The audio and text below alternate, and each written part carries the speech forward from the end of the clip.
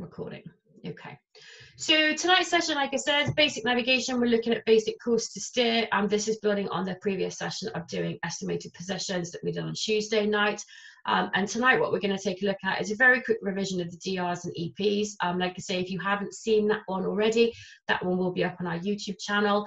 Quick reminder of how you convert your compass bearings to magnetic bearings and to true bearings, how you go about plotting a course to steer, including adding a leeway in there as well, calculating an estimated time of arrival. So the whole point is, how long will it take us to get to a particular waypoint?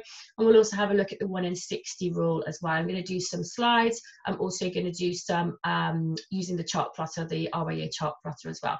So for those of you who don't know me, I'm Kath Scott. I'm the Chief Instructor here at Compass Sea School.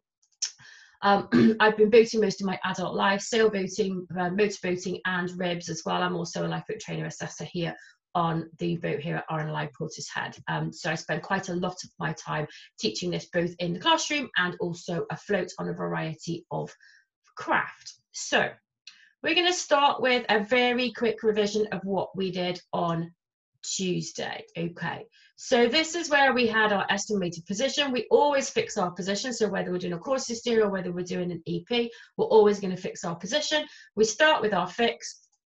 In this instance, we're going to say, well, we would draw our water track that way. So for an estimated position, remember, you are recording what happened to you. So if we think we sailed on this heading, let's say, let's make it simple and keep it for 1 hour. We think we sailed on this heading for an hour. The wind has actually blown us up the screen. So if we're going to draw the line on the chart, we would draw our water track a little bit further up, taking into account our leeway. Okay, so for an estimated position, we apply the leeway at the beginning when we draw our water track onto the chart. We would then apply our leeway. There we go. Here you've got your true heading is 80. Because it's pushing you up, let's say we subtracted 5, the water track we actually draw is only 75 degrees true. We only draw the one line, we wouldn't draw this dotted line. That's just to give you an idea of where we would have started. We then set our tidal set and drift on the end of it. So we go to our almanac, we work out the correct tide, we work out the correct day, the correct hour, and so on and so forth, and take that from our tidal atlas or our tidal diamonds, and we pop our tidal set and drift onto the end of our dead reckoning. So this is our water track, 1 arrow for water, 3 arrows for tide, and therefore our EP 1 hour later would be around this triangle here. Okay, this is an estimated position. Obviously the tide doesn't always do what you expect it to do. The wind isn't as constant, so actually you're looking at estimating your position in this location. So effectively your ground track would have gone from the fix here. Your boat would have sailed along that yellow line there, which is our ground track, 2 feet on the ground. Okay, so that's our very basic EPs. If we wanted to do a projected EPs, this is where we want to project where we will end up if we sail on a particular heading. Particularly useful for you sailors if you are looking at being able to beat to windward perhaps, and say the best course that I can make is this. So I would put my water track on, I set my tidal set and drift, and in this instance I would say, and therefore I would end up over here, okay, my ground track. So the boat actually goes down this yellow line here, which is my ground track. Why is that useful? Well, let's say we were trying to avoid an area, or we were trying to go across a TSS where we want our heading at 90 degrees. In this instance, although we would plot our water track here, we never really go there. We go down our ground track, which means that we would go north of this sandbank, okay? We've got a sandbank with 2 cardinals on the end there. What I can do is also calculate, say, what time I would pass the sandbank. So I can do my ETA using my speed distance time calcs, the distance to waypoint, divided by my speed over ground. In this case, the distance to waypoint would be going from here to here, so that would be the red line, and my speed over ground would be measured from here to here.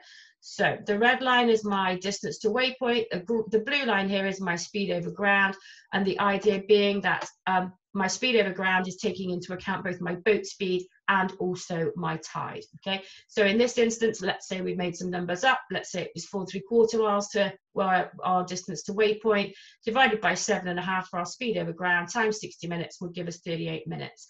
What that does, can we look at that without doing the calculations? Yeah, we're about 2/3 of the way down the line, so 38 minutes is a good answer. Okay, so that's a quick revision of what we did Let me just remove my lines. We also talked about going from a compass bearing to a true bearing, where we would add east. So cadet is the word that we use to remember it. Obviously, if we want to go from a true bearing round to a compass bearing, we're going to do the opposite. And we have our magnetic bearings in the middle, where we would apply deviation between compass and magnetic and variation between magnetic and true. Okay, so they were the sessions. That's a very quick resume of what we did on Tuesday. Okay, so here we are. This is our course to steer. Okay, so why is it important? Well, if I'm in my little rowboat here and I want to get across to the other side of the river, let's say I was going for a nice cold glass of Prosecco in the pub. I want to be able to go straight there. What I don't want to do is row across the river and end up somewhere down here where the tide might push me, or up here. So in this instance, we've got a wiggly tide here that's pushing us down. So if I was just to set off in a straight line, my boat would actually just start to drift all the way down. Couple that with a wind perhaps, and it's going to get even worse. So how do I get my boat from one side of the river to the other side of the river, going directly there? Because that's what I am really interested in, okay? I need to know how far up tide and upwind I am going to angle my boat. I need to do the calculations for my tidal vector to say how far will it push me. Let's keep it simple, let's do 1 hour. So I need to apply my tidal vector and any wind at the beginning. I apply it at the beginning so that when I finally row my way across towards the pub to go and get my lovely glass of Prosecco, I actually end up outside the pub on a mooring rather than halfway down here and having to walk back.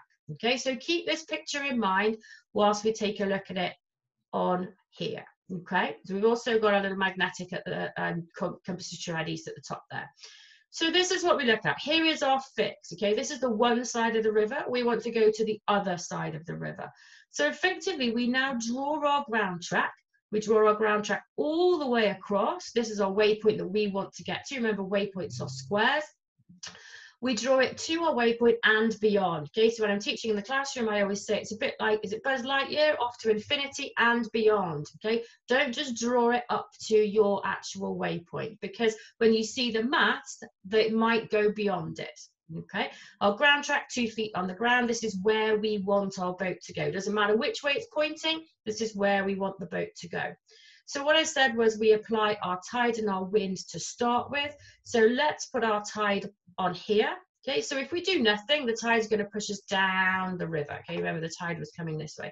So the tide's going to push us down the river. And as long as I use the same units, if this is roughly an hour, so let's say the distance to the pub is about, I don't know, 5.5 miles, and I'm going to make 6 knots. So I'm doing it for roughly 1 hour. Okay, so I'm going to do 1 full hour of tide. And then the most important thing is I'm going to draw my boat speed and I'm going to join it from the end of my tide. But what I'm going to do is measure my boat speed. So let's say 6 knots. I'm going to measure my boat speed. Let me just grab a line here. I'm going to measure my boat speed all the way from the end, and I'm going to make it 6 knots long. So let's say that arrow is now 6 knots long. Okay. What I want to do with the arrow, if I select it, is I actually want to, I have to draw, there we go, let me pull it down. I actually want to see where the arrow crosses the line. So I take my dividers, I put one end of my dividers on the end of the tide, and I set them to my boat speed, and I see where it crosses the line, okay? So effectively, what I end up with is my water track, and that's my boat speed. So if I set my dividers at say 6 knots, so 6 miles, I measure from the end of my tide. Don't try and join it to your waypoint. That defeats the entire object of this triangle, because currently this is a 1 hour of tide and a 1 hour of boat speed. So in 1 hour, I will end up here. All it means is I stop before the hour is up, okay? So how am I going to work up my course to steer? Because effectively now this water track here is my course to steer. So I take my plotter, I get my nice plotter here, okay? I put my plotter onto the chart and I measure the angle of that water track, okay? So in this instance, I'm going to have measured the angle of the water track because it's on my chart. It's going to be in true. I've chosen variation and deviation. They're kind of the numbers are irrelevant from this perspective. They're just for the calculations today. So if I start with 100 degrees true, I have to apply my variation. So I'm going from true round to compass. So I'm subtracting east or adding west. So in this case, I'm going to then work out my magnetic, and I'm going to work out my compass.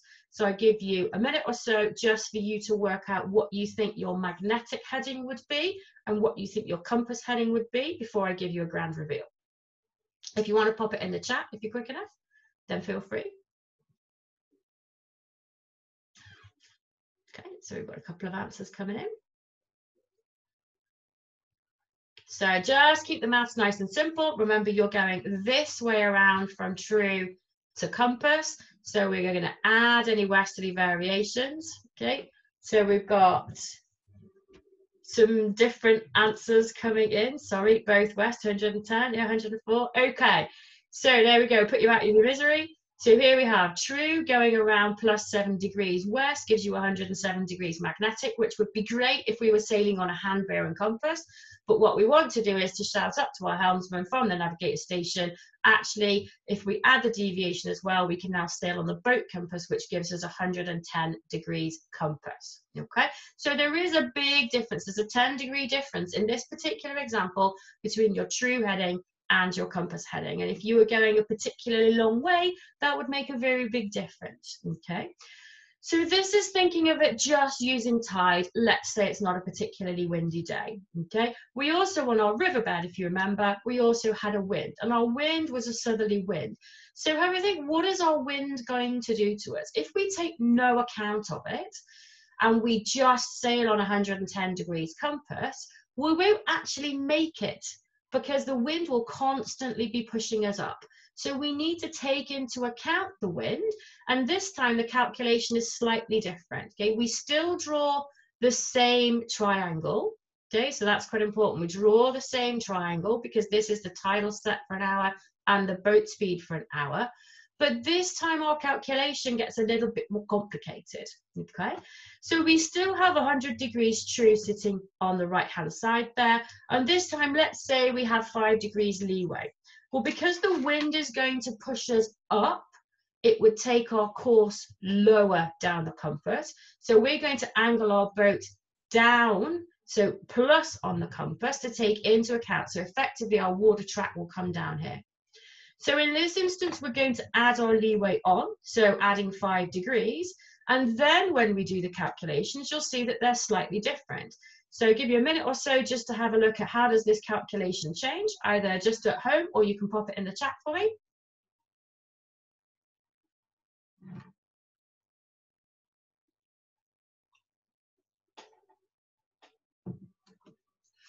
Got some new figures appearing in the chat. Okay, think you're kind of getting the hang of it. Okay, so absolutely. So this time we've got 105 plus 7, which gives us 112 magnetic, and the deviation would be roughly about the same, which would give us 115 degrees magnetic. Sorry, that should be a compass on that one rather than magnetic. Okay, so what you can see is we actually have a 5-degree difference here, not just because we had the 5 degrees here, because it could change the deviation. But when you're looking at doing these calculations, you're looking at applying your leeway at the beginning. So we draw it, assuming no leeway, then we apply the leeway, and then we work out our calculations. Okay.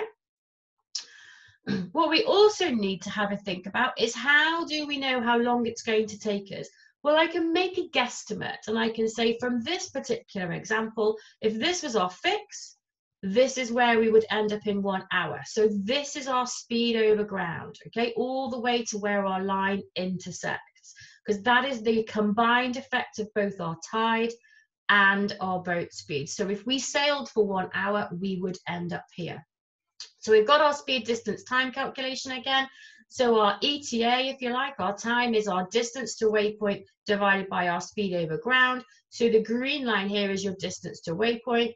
The blue line is your speed over ground. And if you put those two together times 60 minutes, you would get an answer that in this case is going to be around about, what, 47, 48 minutes, something like that. We're more than, so there's about halfway through here, and you would be able to do that calculation. And people say, well, but what if this is on the land? It doesn't matter, because we sail down this line heading in that direction, and basically we're offsetting how we sail our boat, and we sail all the way up to our waypoint. So in this instance, our boat would be facing down the page, okay? So as we come along, this waypoint is always going to be on our port side, because our boat will be sliding along this line here, but actually facing towards the bottom of the page, okay? So what if you have more than 1 hour? Because quite often we do go sailing for more than 1 hour, okay? We don't just do the sailing for 1 hour. So we can plot 2 tidal vectors, but we have to plot 2 hours of boat speed. So you'll see on this example here, maybe our destination is 12 miles away, and at a boat speed of 5 knots, that's going to take us 2 hours. So we've plotted 1 tidal vector and then the next tidal vector together, and then here we would arc off 2 hours of boat speed, okay? Think of it as similar triangles. Whatever your units are, you have to use the same units. If it's 2 hours to the waypoint, okay, roughly 2 hours to the waypoint, you need 2 hours of tide and 2 hours of boat speed, okay? But what if you wanted to go a bit further, okay? Let's say we quite often take our motor cruise across the Irish Sea, takes us about 4 or 5 hours, and there's a quite wicked tide that's pushing us up, okay? What you can do is add them all together, okay? So on this particular instance, we've added 1, 2, 3, 4, 5 tides, okay? And then this line here where we put our water track on, where we intersect with our ground track, we would use 5 hours of boat speed. So it's the same principle, it just gets bigger, okay? And remember, your course to steer is an approximate course to steer, because it's assuming that the tide does what the tide says it's going to do for that entire hour, and it assumes that the wind will do what it says it's going to do for that entire hour. So as we do this passage, what we would be doing is just making sure that we kept up to date with the monitoring and how we would plot our position, and making sure that we were roughly where we were expecting to be. So here's some clever trigonometry for you, okay? So for those of you who fancy trigonometry on a Thursday night, this is all to do with the sign of a triangle, but it makes it really simple.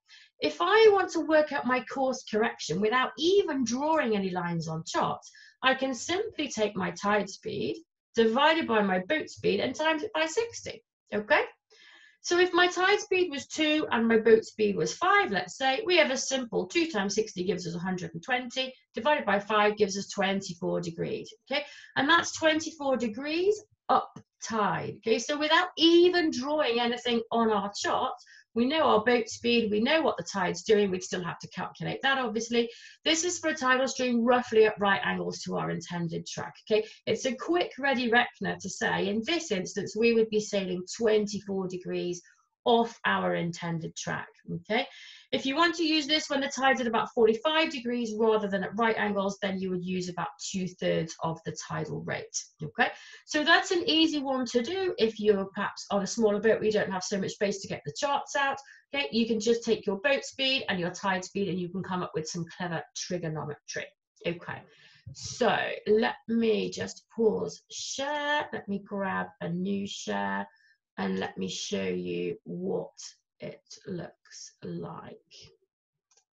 Okay, so hopefully now you can see, let me bear with me a second, new share, there we go, I share that up there, and I resume share. Hopefully now you can all see my chart plotter with some a waypoint and a fix sitting over there, okay? So we started our fix. So let's say we've sailed out of our Port Slade and we've done all our pilotage and we've got to our waypoint just outside Port Slade. And what we want to do is calculate our course to steer to get back down to St Kilda Bay. So this is where we live, St Kilda Marina. And what we want to do, we want to pop a waypoint. So I'm going to move the waypoint down and I'm going to say, let's work out a course to steer from our fix all the way down to a waypoint, and we'll pop the waypoint onto the 20-meter contour here and just at the end of what would be charted as the leading lines and the lights going into St Kilda Bay, okay? So first up then, let me just put that over there. First up then, we're just gonna draw a basic line, okay? So I'm gonna draw a basic line, and as you can see, I'm gonna take the basic line. It's around about 6.67 miles to my waypoint, or I'm going to go to my waypoint and I am going to go beyond. So you'll see now I've got a line drawn from my fix all the way to my waypoint and beyond. Doesn't matter if it goes through the land, because we're only ever going to go to our waypoint, okay? But we might need this bit if we end up with a big triangle. So once I've done that, then what I can say is, okay, let me put a tide on. So let's say our tide in this instant is going to push us down at around, what we got, 1.3 knots. So I pop my tidal vector onto my fix, okay? Remember, the idea is that I work out what my tide is doing before I set off. So I need to make sure that my tide goes onto my fix, as opposed to when we did EPs, where the tide went at the end, okay? So I've got this now, and I need to say, well, what's my boat speed? Let's say my boat speed's going to be 6.5 knots, okay? So I'm going to take a line here, I'm going to calculate my ground track, and I'm going to draw this line until it becomes, let's say 7, let's say my boat speed's 7.5 knots, okay? I'm going to draw it to about 7.5 long, and I'm going to see where it crosses the line, and it roughly crosses the line there, okay? So instead of joining it to the waypoint, I've actually arced it off where it crosses this line here, okay?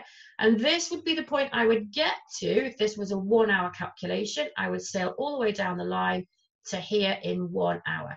So I now have my course to steer on this line here, which is showing us 254 degrees, around about 7.5 miles, okay? So I would start with my 254 degrees true. I would then say, okay, well, I can't ask my helmsman to steer 254 degrees true, because he's steering off a compass, or she's steering off a compass, and I'm sat at the chart table with my lovely chart plotter. So actually what I need to do is turn that 254 degrees true into a compass heading. So I would apply the variation through to magnetic, I would apply the deviation from my deviation card through to compass, and I would come up with a new heading. Let's say, for argument's sake, it was, I don't know, 263 degrees, and I would ask him to steer 263 degrees, and we would set off from our fix. This would become our ground track. Put my water track on there. Let me just pop him off. That should be, oh, that should be my water track. Bear with me a second. There's my water track.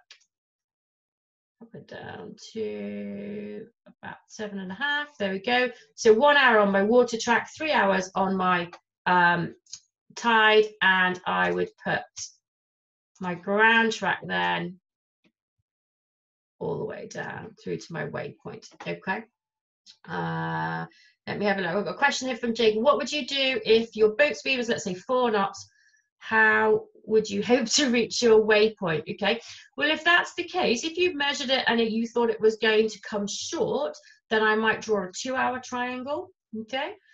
Or you can do this for half-hour segments, but I'd be looking at this saying, if it was going to take me roughly 2 hours, a boat speed of 4 knots, the triangle would still look a little bit like this, but that would be 2 hours of tide, and that would be 2 hours of boat speed, okay? If I want to work out my ETA, then what I can do is I can measure from, let's do a line with an arc, I can measure all the way down to my waypoint, which gives me 6.65 miles. So that would be my distance to my waypoint. The speed over ground would be to where my water track crosses my ground track, in this case 7.65.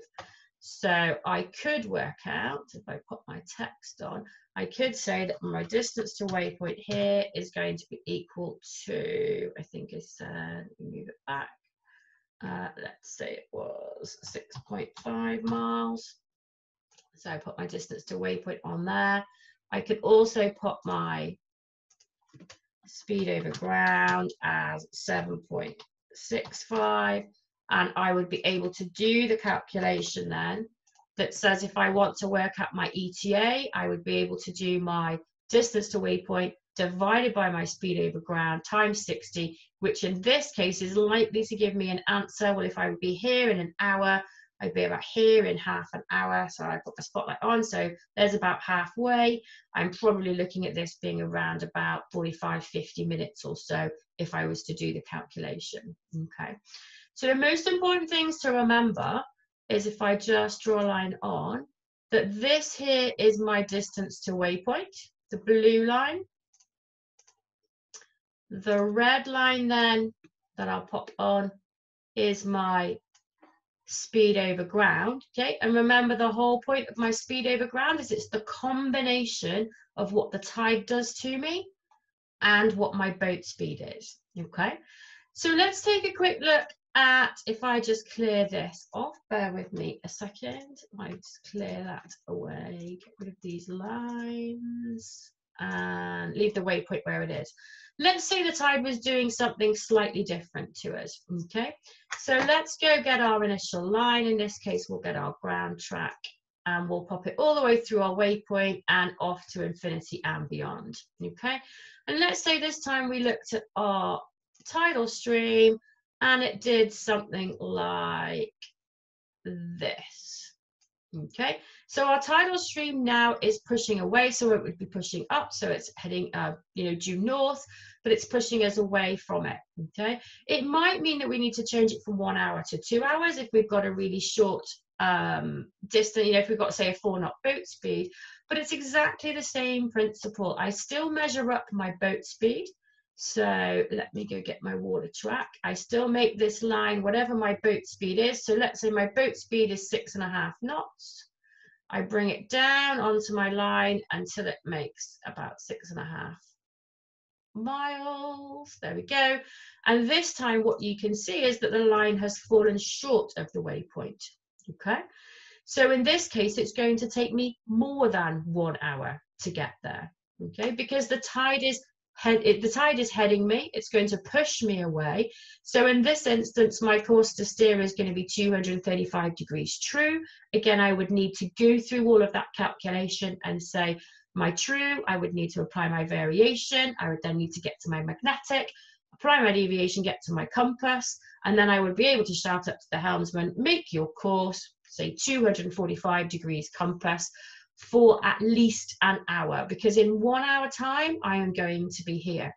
So in this instance, if I was going to draw my, let me grab my distance to waypoint, there's my distance to waypoint on the blue line, we'll measure it just a second, and here is my speed over ground now, which in this instance is going to be shorter than my boat speed. My speed over ground is the red line, and that's because the tide has pushed me away. So I've gone slower than I thought I had done. Okay, if I want to work the calculation out, I just need to go get my measurer. And if I get my measurer, in this instance, I can say that my distance to waypoint is still 6.6 nautical miles, but my actual speed over ground is only 5.7 nautical miles. Okay, so if I just take him away, so if I put the text up, then we can have our distance to waypoint is 6.6 nautical miles, and our speed over ground is going to be, what did I say, 5.6 nautical miles. Okay, so if I pop those on there, if we wanted to work out the ETA now, we're going to be doing 6.6 divided by 5.6 times 60, and that's going to give us a number more than 1 hour, because in 1 hour's time, this is where we will have sailed to. Okay, given this plot and how close we would be to our waypoint, I would say it's probably not worth doing another triangle, because it would be a teeny tiny triangle. Okay, because if you do the calculation of 6.6 divided by 5.6 times by 60, what do we end up with?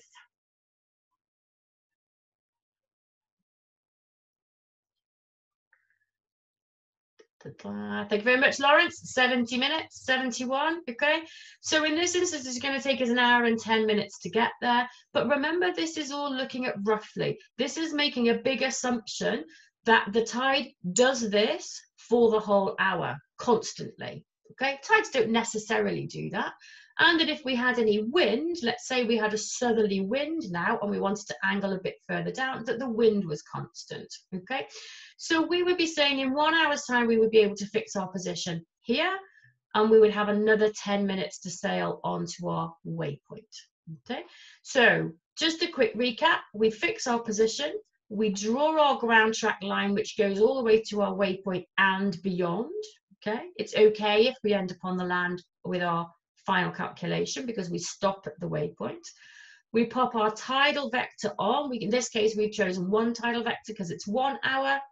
You could choose 2 tidal vectors, 3 tidal vectors, depending on how far it is from your fix to your waypoint. Okay. We then mark out, get our dividers. We dial up our boat speed. So if our boat speed was, say, 6 knots, we would dial up a 6 knots on our dividers. We put one end of our divider on the end of our tidal vector, and we see where that crosses our ground track, and we mark it there. We don't just join the dots all the way to our waypoint. Okay. So once we've done that, then we can work out from our, in this case, 235 degrees true. We can work that through variation to magnetic, through deviation to compass, to come up with our compass heading. If we were looking at applying leeway, remember, we would apply the leeway first. So let's say we had, if I pop an arrow coming up, okay, so let's say this red arrow here was our wind in this instance. We would need to angle down into the wind in order to take control of that wind.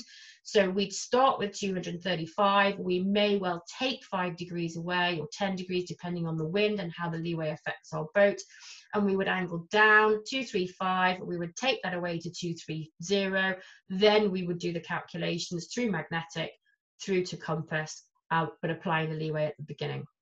If we want to work out our ETA, we need to work out what our distance to waypoint is, but we would have measured that to start with to work out how long we think this journey is going to take us roughly.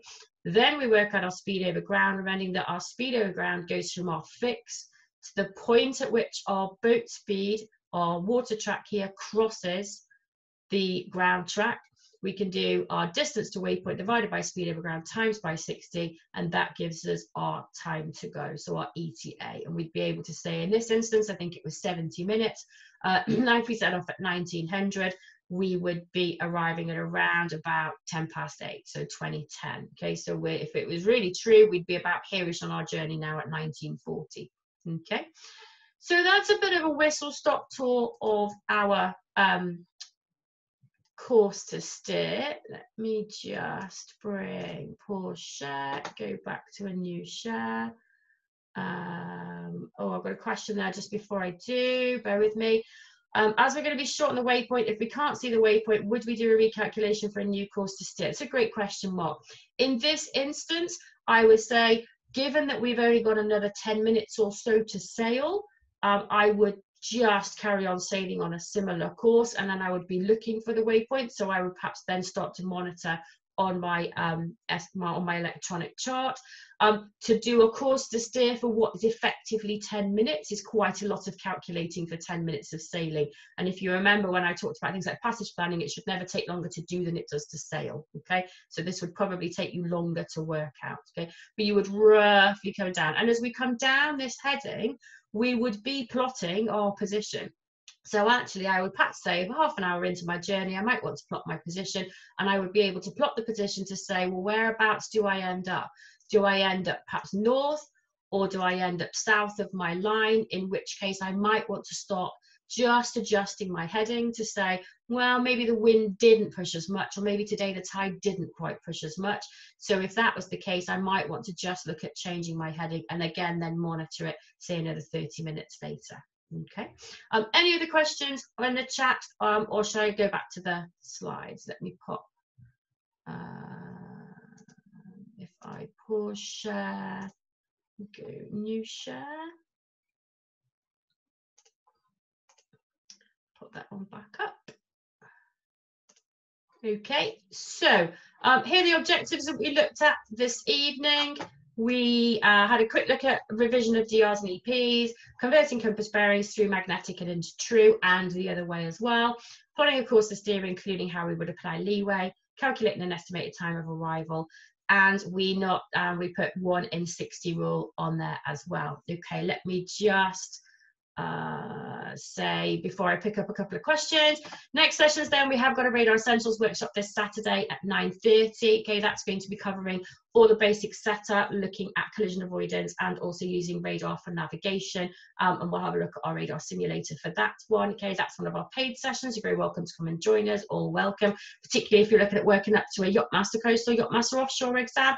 That will cover most of the elements that you would need for that. And next week, it's going to be Tides week. Okay, so we're going to do tidal hour calculations on Tuesday. So working out the correct hour of tide, including variations for DST. So when we've got shaded areas and non-shaded areas, and also secondary reports on Thursday, everybody's favorite. It's more maths on a Thursday night, I'm afraid, but we'll have a look at how you can calculate secondary reports and how you can work out how to change your hours of tide for those. Okay, so bear with me a second.